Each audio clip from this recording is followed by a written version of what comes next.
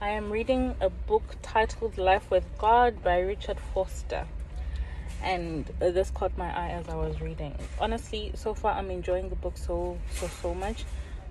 This, I felt the need to have to share it because it is something that I have noticed is happening. It is about allowing the Spirit to guide us. The simplest place to start in reading what the heart is by inviting the Spirit of Christ to be our guide. It may sound easy to allow the Spirit to guide us while reading the Bible, and indeed, it is neither difficult nor burdensome. But in a culture of consumerized Christianity, it is also easy to stumble over preconceived notions about the Bible cluttering the path.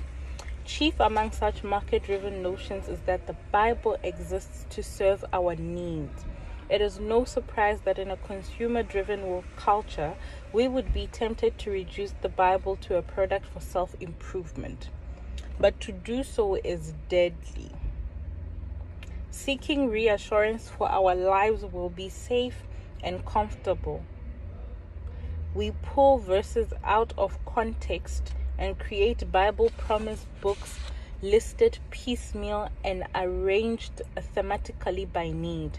It is not wrong to hope for safety and for comfort, but that is not where we will find the meaning in our lives.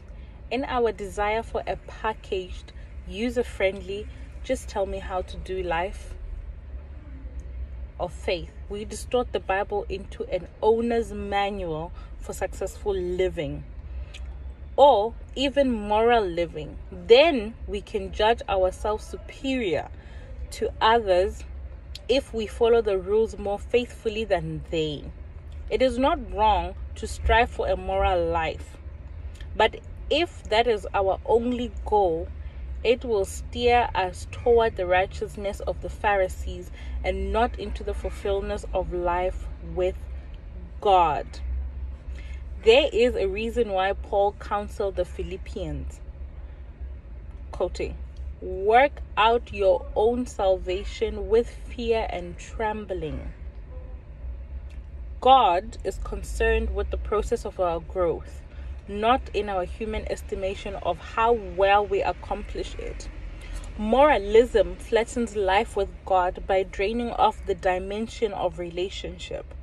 After all, it is much easier to follow a to-do list than to engage in a messy business of personal relations. Again, God is saying, "I am with you. Will you be with me?"